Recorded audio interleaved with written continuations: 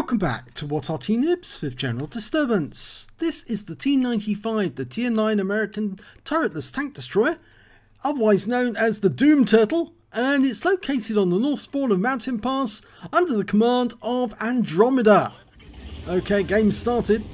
155mm gun, capable of 750 alpha, penetrating 276mm. This used to be the terror of the battlefield, because if you ever came across one of these, well, it was virtually impossible to stop them. And you could track them, but you couldn't penetrate them. They were very difficult to penetrate. But then Wargaming went and nerfed them, yes, as they usually do. And I'm afraid it was a case of they made them fairly weak and fairly easy to pen. All you needed to do was get to the sides or put a shell into that engine tank, the fuel tanks at the back. And you could even put a shell between the tracks, just underneath the gun mantlets. And, well, they're fairly easy to kill. They're not the terror they once were, but they're still pretty difficult to take down from the front. You just need to be away from the pointy end. Okay, well, he's taking it up the bridge road, and we're about to see the enemy for the first time. Oh, they're underneath the bridge. Okay, well, a number of enemy tanks have managed to get around the corner. They're now sitting underneath the bridge, and they're being attacked by some of our guys, but I'm not sure we'll be able to get shots on them, but we will be able to get shots on the other guys on the ice road. And up ahead is a Progetto, who just took a massive round for 789. That's a high roll, and you see he's just angling slightly, and the shots are bouncing off him. That's it, that's all his... Oh, his turret went. He just got hit by an E75 and his turret is gone. Right, well, we're going to deal with that EVR. Okay, he's now out the game. And now we're in perfect position to deal with all those heavy tanks deciding to go up the ice road. Reload time 15.01 seconds. Our only problem might be that if those enemy tanks down near the bowl decide to take a pot shot into our sides. But from this position, those enemy tanks are in a lot of trouble. Okay, E75's decided to move up as well, so we'll be alternating with him on taking the shots. Meanwhile, the Strib, well, he's going to go further down to closer to the enemy. Shoot from a different angle. Right, next target 705 again. Oh, that one didn't go through. Oh, it hit the wrong spot on the 705. Went onto his upper plate, didn't get through the armor. Okay, E75 is still having a bit of fun. Now, that 50 TP looks very good, but yeah, we bounced again off the upper plate of that 705. The Striv, in the meanwhile, is decided to go down the cliff. That's a very bad move. He managed to get down. What have we got over here? Well, a Malshan's come around the corner, and I think we're going to focus on him now to allow the E75 to do his job. Well, he's decided to pull back. We have got a shot at the top of the turret on the 50 TP. Nope, shell went over the edge, went over the top of him.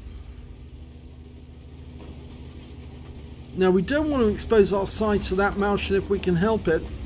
50 TP just got hit, and because we spotted him, we're going to pick up those spotting. Now, oh, bounced around from the Malshan. Going for the T10, didn't get through again. Not having much luck with the shells.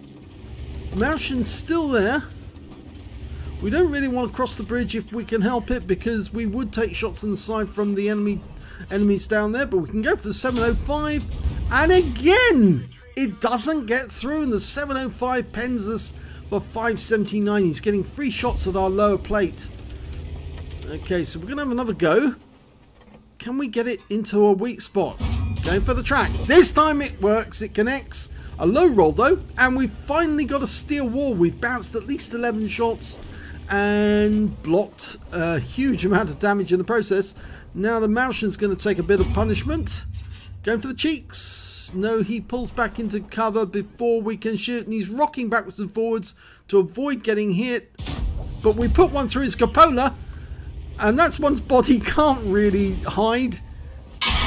And, well, he fires another one into us, and he does get home this time. It went between the tracks, I think, and now the Martian's getting attacked from a different direction as well. We put another one through his cupola. Again, it's a low roll, but not by much, and he's taken out by the E75, so that's very good. Now we can get to focus on these guys down on the ice road, and they're being attacked from two different directions. This time round, 705. Oh, he bounced it again, but he's out the game. And that was the last enemy tank. So, very good round there by Andromeda. Except, of course, all those bounces. Let's have a look at the end of battle stats and see how he got on.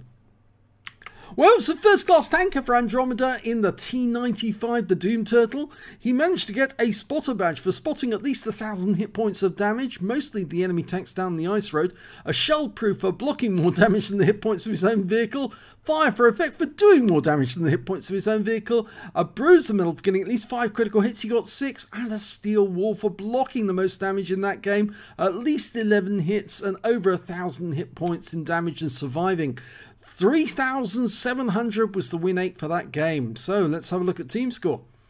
Didn't get the highest damage in the game. That went to the Object 277 on our team. He did 5,335 hit points of damage, whereas Andromeda did 4,007 hit points of damage. He would have done a lot more had it not been for those shells bouncing off the 705s, which was absolutely dreadful. They just kept bouncing off the front plates. They're just super steel. Well, they're Soviet, aren't they? And this is an American tank destroyer, so what would you think? Of course it's going to bounce. Oh yes, we shouldn't have any Soviet bias, should we? Okay, right, well, if you look at the scores and the number of kills, you can see there was an awful lot of tanks who managed to get 2 kills apiece on his team. There were 6 of them, and only 3 other players managed to get a kill, and one of them was Andromeda. He managed to get 1 kill. And when it came to base XP, yes, he's top of the table. 1,144 base experience points. He not only spotted a lot of damage, he blocked a lot of damage in that game and did a lot of damage as well. Let's have a look at the team score, the detail report rather. 12 shots fired, 11 direct hits, but only 6 of them were penetrations. Damage of 4,007 hit points, of which 689 were at more than 300 meters. He received 15 hits from the enemy, 2 of which were penetrations, 13 non-penetrations, and 4,800 hit points blocked.